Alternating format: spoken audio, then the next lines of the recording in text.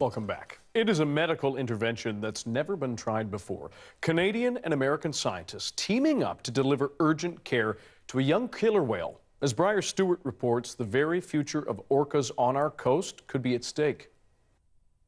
In this video taken last month, the 3.5-year-old orca known as J50 swims alongside her mother.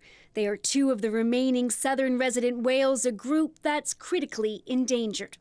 Scientists know she's malnourished because they've tracked her development through aerial photos, and they also fear she's very sick. At this point in time, we don't have accurate diagnostics. You can just sort of imagine the logistics of trying to figure out what's wrong with a whale from a distance and a whale that you don't actually even observe that often. But there's a desperate effort underway to save her. Scientists from the U.S. and Canada are trying to take what's being called an unprecedented step.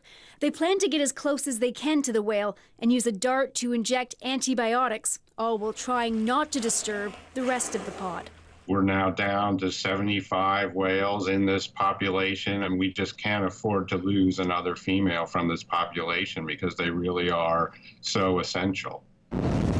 Over the past few days, the scientists were hampered by poor weather. What makes it more complicated is that these whales swim back and forth between waters in the U.S. and in Canada.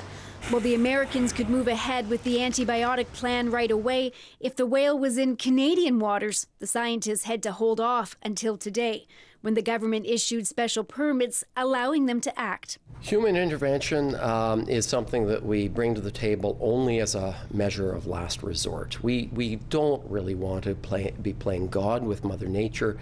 Peter Ross is head of research with the Vancouver Aquarium. He says because the southern residents are endangered, governments have to be diligent about letting scientists get close. In a perfect world where habitat is clean, the ocean is free from noise and disturbance, there's abundance of food, these killer whales would be doing just fine, thank you very much. But they're not, which is why two countries are going to great lengths now to try and save a whale whose entire population is under threat. Briar Stewart, CBC News, Vancouver.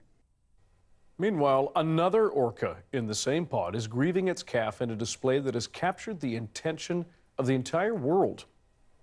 She's known to scientists as J35. For the past 16 days, she's been carrying the body of her dead calf. Well, such behavior has been seen in orcas before.